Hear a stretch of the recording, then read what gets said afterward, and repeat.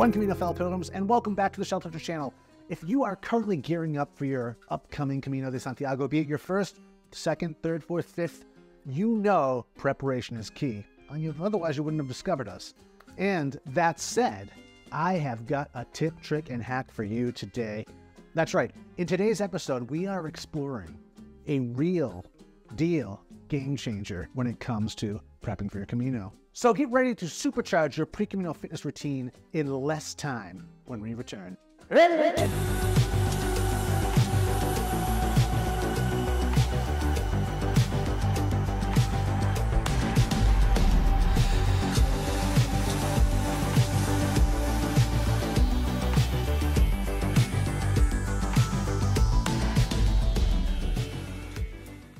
Okay, folks, as promised, I don't know if I've seen this anywhere else, but this one is really, I guess it's just something that no one's really talking about when it comes to the Camino. At least if it is, I haven't seen it yet in any forums, groups, or anywhere online.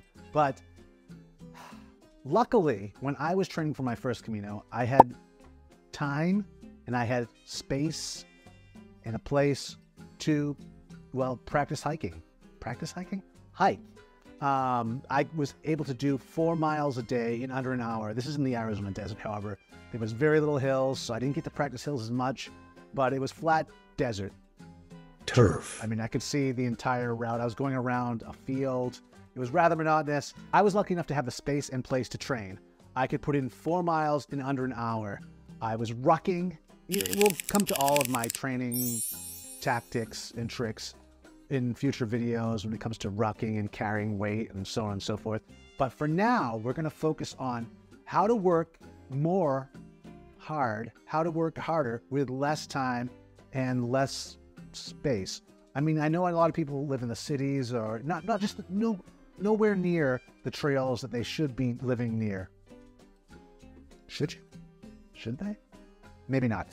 I know it's very difficult to get away and find a trailhead and train. Especially if you don't live near them. You might be able to just only hit them up on the weekends. That said, maybe you live in the city, maybe you live in just a neighborhood, the burbs, if you will. So you can still walk, you can still hike. Well, you might stand out doing it in the city with a backpack on and with trekking poles, but I mean, it's what you make of it. If you work in an office, if you work in a building on the 5th floor or whatever, during your lunch break, dinner break, you can use the stairs to practice hiking. You can get your miles in there. You can get your steps in, if you will, there. And you probably don't have enough time or a lot of time to do this. But what I'm going to share with you today, it's going to turn 1 mile into 2, it's going to turn 2 miles into 4, so on and so forth. It's just going to increase whatever limited time you have. It's going to put more, it's going to give you more bang for your buck, I guess is what I'm trying to say. Can you tell I'm excited? When I ever discovered these, it was just like, it's about resistance pants, folks. What? Yeah, it's something I actually was calling training pants for a while, and I'd get these weird looks from people with children. You're wearing training pants? I am. No. Resistance pants, folks. You're probably wondering what resistance pants are and why I'm so excited about them. Well, let me explain. Resistance pants are leggings that actually have resistance bands sewn into them. They add resistance to every time you walk. Every time you take a step, they add resistance to that. It's like walking through, I don't know, Jello maybe? So you're building endurance with every step. You're burning more calories with every step. You're toning your body with every new step you take while wearing these. And that's why I'm excited. You can wear them alone, stand alone. As a man, I don't really do that. I'll probably wear shorts over them. I've actually worn shorts over them. Or I'll wear them underneath. It depends what time of year it is too. Wear them underneath my pants. And they come in a couple of different varieties. You have leggings, and you also have like cycle type shorts. There's a couple different brands out there, and we're going to be exploring 2 of them today. I mean, lots of people don't train and do the Camino, and they turn out fine, but that first week, second week, a lot of injuries, a lot of pain, which can be fun. It can be a bonding experience with other people who are going through the pain, the trials and tribulations of a Camino. However, you don't have to be that person. You can enjoy it from the get-go. You don't have to worry about the recovery period. You can be ready for it. When it comes to training, you might want to start a month out.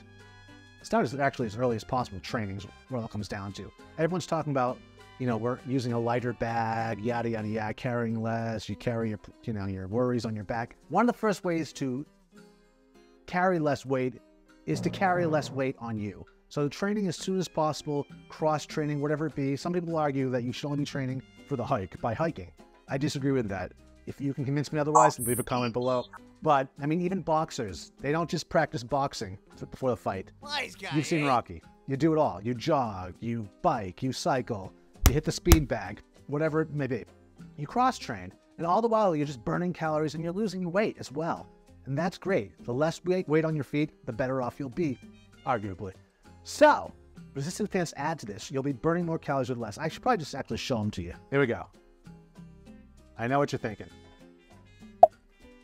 But trust me, these are awesome. And let's see. Can you see the bands? You can kind of see the bands. See the bands on the inside?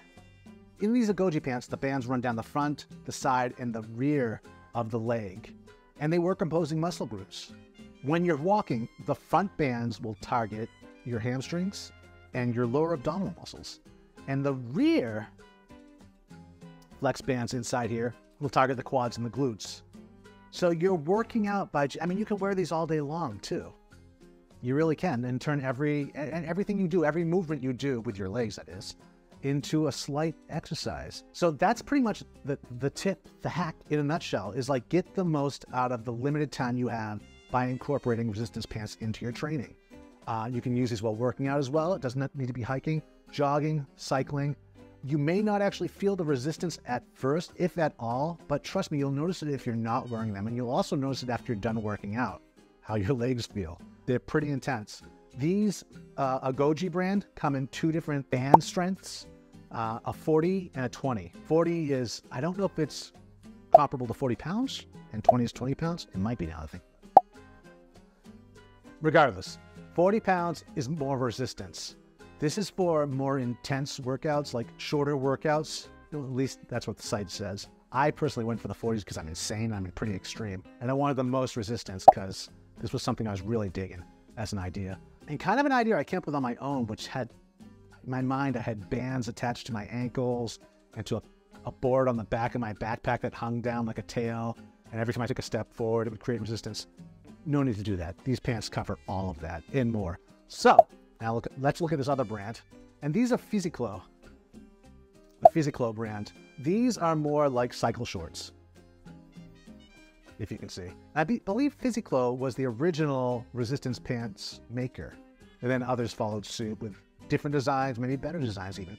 There's a few makers out there now, but my favorite is Physiclo and Agoji. These are great for the summer, the cycle shorts. These are great worn under shorts, even underpants as well. But obviously due to the length, they don't cover the entire leg. But still, you feel this in your glutes, you feel it in the hammies. You feel it, I just said hammies. You feel it in your hamstrings, that's gym speak. You feel this in your hamstrings, feel it in the quads. It's really, it's something else.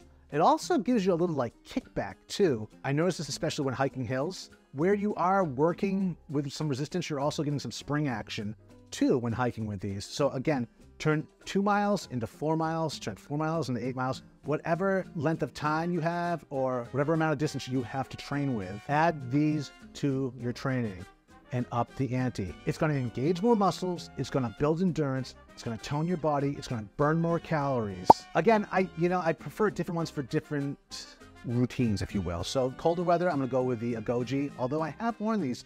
These are super durable, lightweight, and they breathe really well, so they can be worn in the summer.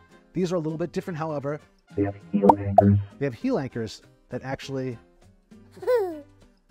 almost function as half socks. So this is what keeps the pants in place, because that's important. You really have to find the right size for you in order for them to work properly. So the heel anchors need to be in place, and you need to pull these up high. There's a drawstring that you would tighten to keep them in place, because there will be a little bit of movement. There will be a little bit of movement of the pants as you're working out, and as you sweat, they might droop a little. That said, I have you covered with my typical tip. ABS sock stop. You know where this is going. And there's also an ABS sock stop in black too, if you're a little more vain, you don't want it to pop out. Now, I don't know why they don't come with some type of coating on here, grippy coating, silicone coating on the inner waistband. Maybe they do in the newer ones. I know they have new colors and new variations on the Agoji's website currently. I'll have links below. And so maybe they've upgraded to that. However, if they haven't, quick, easy tip. ABS sock stop. So yeah, once again, I've lined the inside waistband, and that keeps these pants in place while I'm wearing them. Same thing with the Physiclo. I've lined them with ABS sock stop, and it keeps them in place too. And this band's actually really grippy. It doesn't have a drawstring, but it's a super grippy band. It will hug you. In fact, it leaves imprints of the ABS on my hips, actually. Probably too much information. Besides using ABS sock stop in the waistbands, I also recommend using an anti-chafing cream, which you should be training with anyways, because you're going to be walking on the Camino, well, depending on your fitness level, and hopefully after using these, it'll be up. You'll be walking for probably up to 8 hours a day. You could cut that in half maybe, but still you're walking all day. You're walking for hours and hours and hours on end. If your body's, if you have issues with parts are rubbing, you're going to start chafing.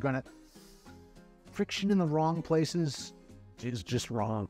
Friction in the right places is just wrong. But moving on, what you need is a type of, well, this is a body butter. This is chamois butter. I've gotten this at REI. I've purchased this at REI,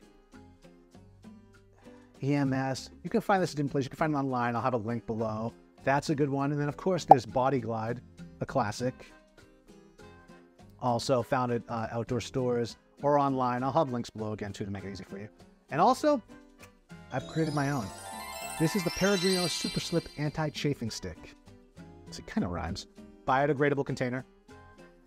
Scentless. But this stuff will do the trick, folks. It will keep everything pretty much not greased up, but it'll protect the skin from chafing. It will. And I recommend the inner thigh. Anywhere else you feel like there's rubbing or a hot spot, pretty much the same way you would treat a hot spot on your foot, you want to treat on your body with an anti-chafing stick. So keep that in mind. And especially with these pants again have flex bands sewn into them. So though they're not exposed to the skin, they're within the material, they're still crossing over your skin and may create some type of irritation. So make sure you have some type of protection on. Funny story about that. I actually had both of these on my first Camino, and every morning before I left, getting dressed, I would apply this first. Because not that I was having a problem with rubbing always, if ever, but I didn't want to. So rather than wait for that to happen, I would just, preemptively rub myself down with this in certain places. That said, one morning I got up and I was out the door. I was out the door with my friends. We were heading, and I was like, oh, I forgot to use my Body Glide. Luckily, it was in my sling bag, so it was close at hand. Yeah, that's another thing too, is always keep it close at hand, not just in your overnight bag or your dop kit. You can keep some there, especially if you're going to be putting it on in the morning. But I say keep some at hand too, just along the way if you need to touch up, or if you just need to apply some, have it at the ready. And they make smaller bottles. I think they make smaller bottles of this. I can't remember. Regardless, especially before I go on with my story, this one is a cardboard tear-off. That means once this is open, it's open. So you can fold it over and put it in a Ziploc, but anything in a tube is gonna be better because you can close it. Where this is like a butter, once it's open, it's going everywhere. So keep that in mind. Anyways, so I was like, I forgot to put it on. So I ran behind this building while my friends kept going. I was like, I'll catch up to you. And I'm on the side of the building, my hand down my pants, applying this stuff in different places. And all these pilgrims walked by me as I got my hand. Oh my God. And I'm chasing after them. It's not what you think. It's not. It was, yeah. The Camino will humble you. It will also make you look a little creepy sometimes too. Anyways, to go over it again, you want to train with resistance pants. There'll be links below. The prices are affordable, especially if you're already using leggings in your training. There's slight compression to some of these. These have compression as well. The benefits outweigh the costs when it comes to utilizing these pants in your training. Be them Physiclos or be them a Goji. I recommend them both. Huge fan. And this is a short episode today, eh? Unlike me. Let's try to make this ending dramatic. Remember, the road to Santiago is not about the destination. It's about the journey and how well we prepare for it.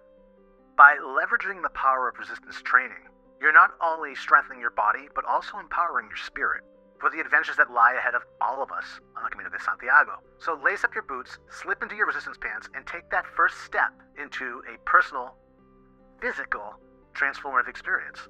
Whether you're walking the Camino Frances, Del Norte, Via de la Plata, the Portuguese, Primitivo,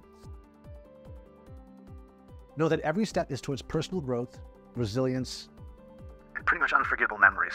And with that, it's time to sign off. But this is not goodbye, folks. No, no, no, fellow pilgrims.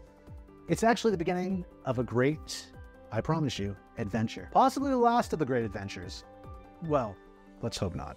This is the Shell Toucher channel, your guide to all things Camino. Please, if you like this episode, like it. Wait, that makes no sense.